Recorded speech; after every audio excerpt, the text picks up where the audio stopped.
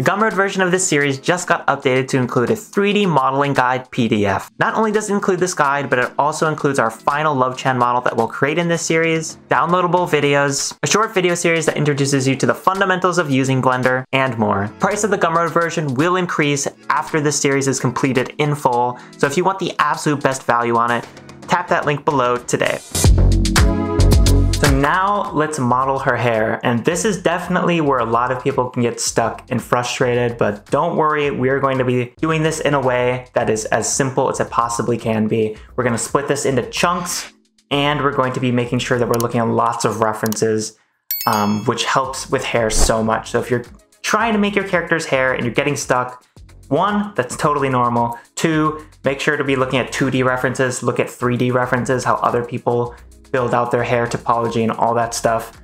And make sure to split your hair into chunks, right? Like, this is the hair we're gonna be making today. This is what it looks like in 3D. And notice how, you know, this is a chunk of hair. We'll even hide the face here. This is a chunk of hair. This is a chunk of hair. This is a chunk of hair. And we're going to model our hair in a way that this is going to be symmetrical, so we only have to model half of this. This is going to be symmetrical, so we only have to model half of this. Only this part, after we're done modeling it, will be asymmetrical, so we'll have to model this after we apply our mirror modifier, right? But it's not too complicated, really. There's pretty few triangles on this total, and we're going to start by modeling this right here, which is going to be the top cap of her head, and her hair rather. So let's get started here. So first, let's start by spawning in a cube. So press Shift+A, Mesh, Cube, Tab to enter edit mode, S to scale it down, GZ to move it up. And the first thing I'm gonna do is actually delete this bottom face. So I'm gonna go to face select by pressing 3. Turn on screencast keys because it's off. So now you can see the keys I'm pressing. Now I'm gonna press delete right here, faces, and there we go. So now I'm going to go into the side view. Actually, no, I'm not. I'm going to go to the front view here and go to loop cut and add a loop cut in our cube right here, like so. Now that we have this loop cut in the center of our model, all we want to do is go to select box, then face select, Alt C to make this transparent, go to front view and delete half of these faces. Then add a mirror modifier. There we go. There's Alt C again to put that back to normal. Then I am going to want to look at my reference again and see how this is actually set up. And we can see that this essentially, it's weird to think about, this is a box shape.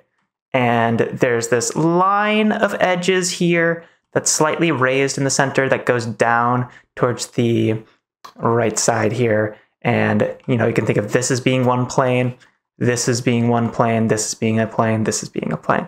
So we're going to do the same thing here, right? So to do that, I am going to add a loop cut right here. Press enter to confirm. And I think we'll leave it like that for no, we'll do a loop cut here. So we'll do a loop cut right here and a loop cut along this part of the box as well. Press select box, go back to the select box tool and press Alt A to deselect all. Then I'm going to go to select vert by clicking right there and shift click these top 3 verts, press G, Z to move them down. Then I'll select these verts, G, Y to move them in, select these, G, Y to move them in. Then I will do this. Yeah, let's just go to the side view now and then press Alt Z. So now we actually want to line up our cube with the hair, right? So I'm going to select all by pressing A, then I'm going to press G to move this down. Then I'm going to select this front vert here, press G to move it down, select this vert, G to move it down, select this vert, G to move it over. And I'm kind of just going to look at my reference here and try to line up the way I built this out. So this is, again, why references are so incredibly valuable. And as I can see here, there's these top faces here, top face, and I kind of just need to align my box like this, right? So by looking at these two and comparing them, I can see that this should be up more, this should be going down. This can kind of line up with our reference a little bit more. move both of these up actually. Move this up, move this up, maybe even over. We'll see about that. Press Alt-C to see what this is actually looking like here. Actually move this over with GY. Very good. Looking nice. Move this over, put this in. And kind of just go by what you're seeing here. Don't feel like you need to follow me perfectly. This is just one way of doing it. This is not the definitive way of doing this. I'll press GY to move that in. All right, that's looking pretty good. G, just moving things around like so. And now this is kind of already looking just like our hair does in our reference, which is really awesome. I'll move this up a little. Kind of just eyeballing this. I'm just going by vibe. Kind of see how this will look. Get the flow right. So that's about it, really. That is the top of our head. I'm going to go to the front view here. Oh, I made a mistake. I spoke too soon. So there's one other issue here. And if we go to the top view here, you can see this is like a totally flat plane, which we don't want. We want to move these in. So, and then you can see by looking at the front view of our head here, these verts are kind of moved in and canted to the side like this. So if we go to the top view, you can see that's like, you know, it's moved in a little bit, so it's not perfectly flat there. So I'm gonna go to the front view and compare both front views and move this in, move this in, move this in, move this out, move this out, this out, move this out, move this out, move this up a little, the back, and go to the back view in our 3D reference. So, just to see what that's looking like, which seems to be canted down a little bit like that. So, go back to orthographic view by clicking right here, trying to line it up a little bit. This is our back view. It's a little confusing because our reference isn't getting flipped there, but trust me, this is the back view. And just move this out a bit. So it kind of lines up with our reference. And this is me looking at my own reference, but you can using any reference you found online or on the 3D Models resource website.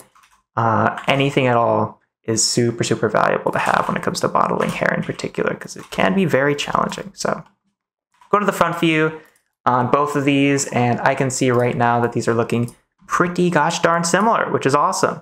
I'll move this down a little bit.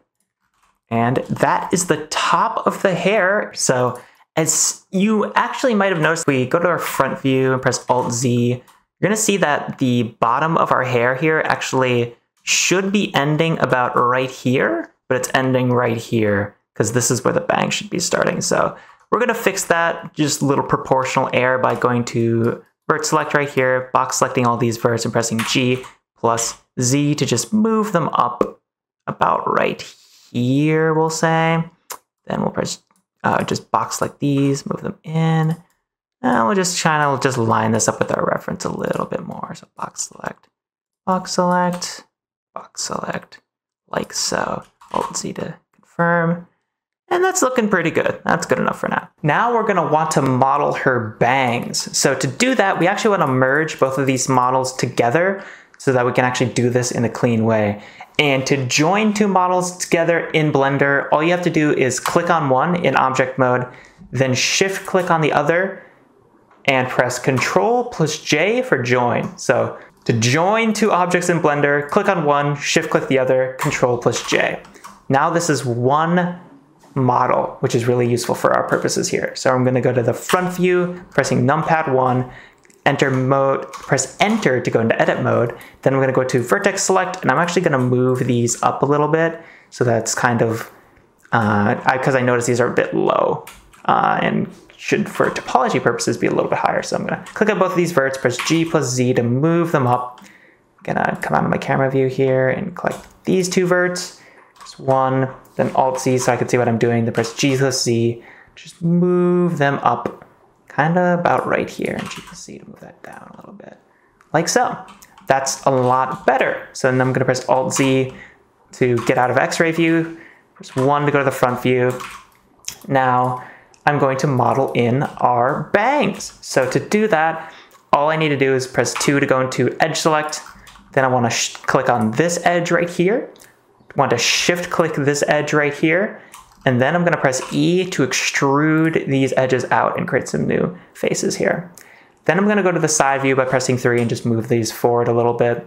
And go back to the front view by pressing 1. I'm going to click on this edge right here, press E to extrude out, then M to merge at center, press 1 to go to vertex select, then kind of move this around, move this down a little bit, give that some more character, move this over here, and I'm going to press Alt-Z, and I actually don't need both of these verts here, I only need one, so I'm going to click on this vert, then shift click on this vert, press M to merge at last. There we go.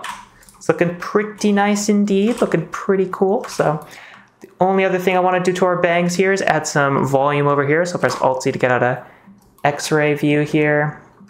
Now I am going to notice something important here, which is that these two verts are actually combined on my reference here. So I'm going to replicate that here by clicking on this vert, shift clicking on this vert, and press M to merge at last so that these two verts are now one, which is pretty cool. And now I'm going to press 2 on my keyboard, just click on this edge, then shift click on this edge. So click and shift click this edge, then press E to extrude from this region. So now I can see that in my reference here, I'm going to go to vert select, click this up. I can see that these are both 1. So because this is only a triangle, not a quad. So I'll click on this vert, then shift click on this vert and do M, merge at last. And that's looking great. Gonna go to the side view. Both of these, make sure this is looking good. Gonna move this a little bit down like so. G, see, move that over. That doesn't need to be perfect.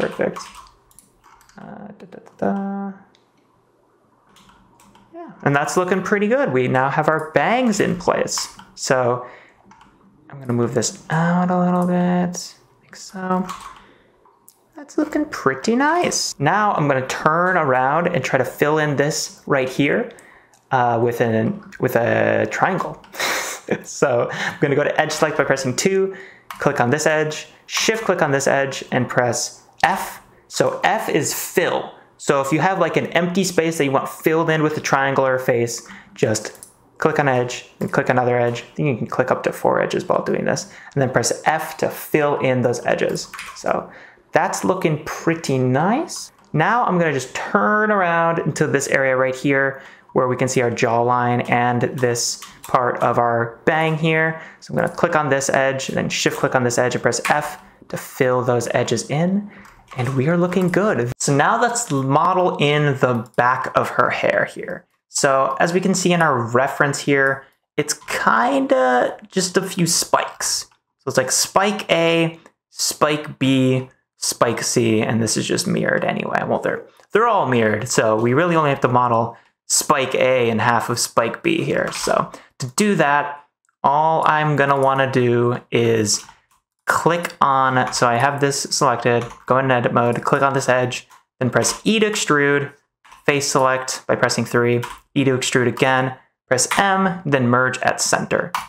Now we already have one of our spikes very quickly, which is awesome. So I'm gonna go to vert select, G, drag this down. I'm gonna move this vert a little bit more in, so G plus Y to move it in, G plus Z to move it up, like that, G to move it over, and that's looking pretty good. Doesn't need to be perfect though. So now that I've done that, all I want to do is model in this third spike, and to do that, this is going to look a little weird. First of all, I'm going to go to object mode, click on this and hide it because it's super annoying and in our way. Then I'm going to go click on this, go to edit mode, edge select by pressing 2. Then I'm going to extrude from here. Then I'm going to face select, click on this face, extrude out from this face, like so. Then I'm going to press M to merge at center again. And this looks a little odd, but then I'm going to go to vert select, click on this. Then I'm going to press N, go to item, and where this you see this X value, click on that and set it to 0. That will just ensure this is on like the perfect center of our model here. So that's fantastic. And we want to do the same here. So click on this vert, X, 0. Click on this vert, G, Y. And it still looks odd because this is like not where it should be. I'm just going to move that down. So these two verts should actually be combined. So I'm going to click on this vert, shift click this vert, M to merge at last. There we go. Look at that. So there are our hair spikes. G plus Y to kind of move this out a little bit. Kind of just moving this around to taste. Don't feel like you have to follow me exactly here at all. I'm gonna go to the side view, move this in, these down. And this is kind of like a reference, but also not really. It is a little different, honestly, because you're not usually gonna have these things be one-to-one with your reference. Just move this up. Oh, undo that. Move this in.